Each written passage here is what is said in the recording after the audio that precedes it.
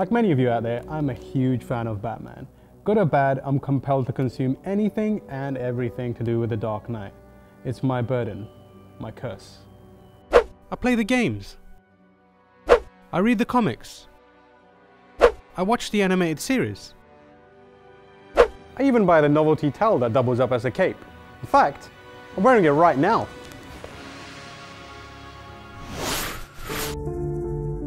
So with season 3 of Gotham upon us, I decided it was time to get caught up. So I watched 5 episodes a day over the last 10 days and came to realize 3 things. First, it'll never be Gotham Central. Second, if you can get over that, it's actually quite good. And third, butt cheek cramps are very, very painful. Like many of you, I was skeptical to start with. The first half of season 1 is messy, directionless and full of painfully awkward pandering, but I stuck with it. And much to my surprise, I was glad that I did.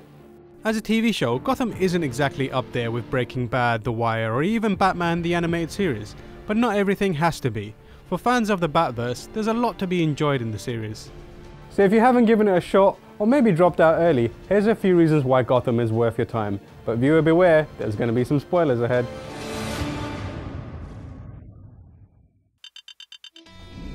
Sir, look at me. Not at them, look at me. My name's Jim Gordon.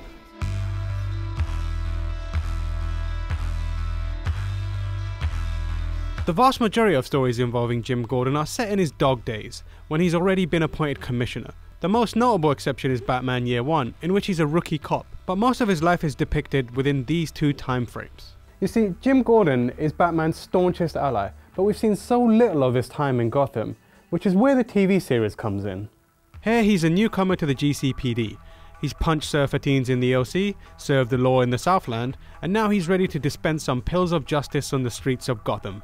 Got your pills right here. Huh? Those are pills? Gordon is a paragon of law and order, and his first case is the murder of Thomas and Martha Wayne. This investigation underpins the first 2 seasons of the show, but in between his hunt for the Wayne's killer, Gordon deals with gang warfare, corruption in the GCPD, conspiracies in the government, and of course, his fair share of weird villains. The city of Gotham is Jim Gordon's crucible, and we get to watch it slowly erode his morals and challenge his resolve. The Jim Gordon we're all most familiar with is weathered, tired, and at times looks like he's barely hanging on. It's clear he's been through trials and tribulations, and Gotham gives us a chance to see all that happen. For years, Batman fans have been told how Gotham is a corrupter and how it can turn good people bad. This is something that the series explores really well, with Jim as the unfortunate victim. He's stubbornly faithful to the letter of the law, but as the series progresses, he's backed into corners and forced to make compromises.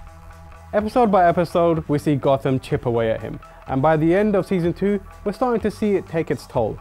It's not the most nuanced exploration of the character, but it's definitely a new perspective.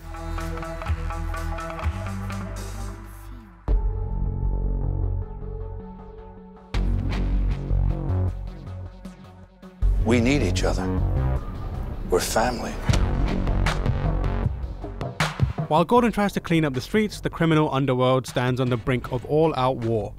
At the top of the food chain is Carmine Falcone, who faces competition from the rival Maroni family. But there's also dissent within his own ranks from Fish Mooney, who feels it's time for Falcone to step aside because he's old, and he doesn't understand the kids, and because she has powerful hair. And everyone needs to respect the hair. Boy! Sorry. If you let this hair go frizzy, you will be. That's not important, because on the chessboard that is Gotham's criminal underworld, it's the story of Oswald Cobblepot, a pawn that rises to be king that proves to be most compelling. Young Cobblepot begins as a lowly human umbrella stand, but gets to sneaking, sniveling and backstabbing his way up the ladder. He hobbles around the mob world, playing double agent, triple agent, police informant and any other role that will get him ahead. The great thing about watching Cobblepot rise to the top is the way that everyone underestimates him. At the slightest hint of danger, he's on his knees groveling, pledging new allegiances and betraying allies. But behind it, there's a wickedness and cunningness. He's truly a terrible person, but you also kinda want to see him succeed. He spends the first season wrapping Gotham's most rich and powerful around his finger before outright igniting a war. You know, a standard day for the Penguin. There's not a lot of memorable Penguin stories out there, so Gotham stands out as one of the stronger interpretations of the character.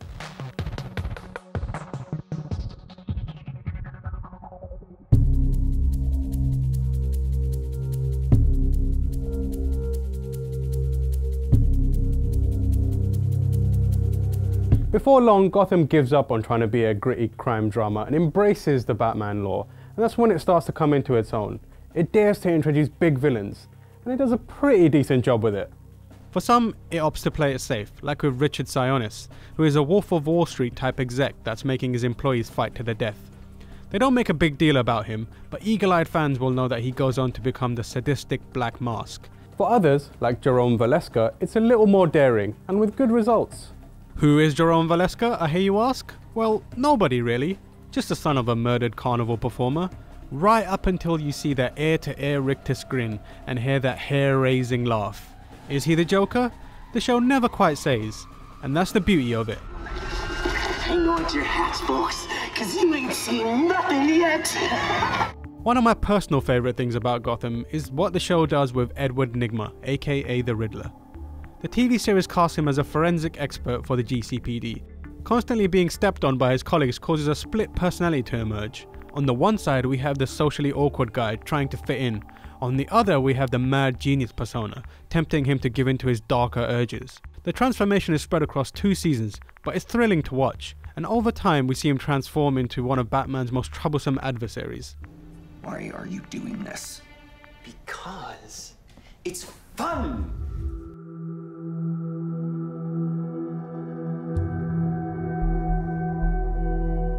In Season 2 of Gotham, the writers become a little less reluctant to draw from the vast amounts of Batman lore out there.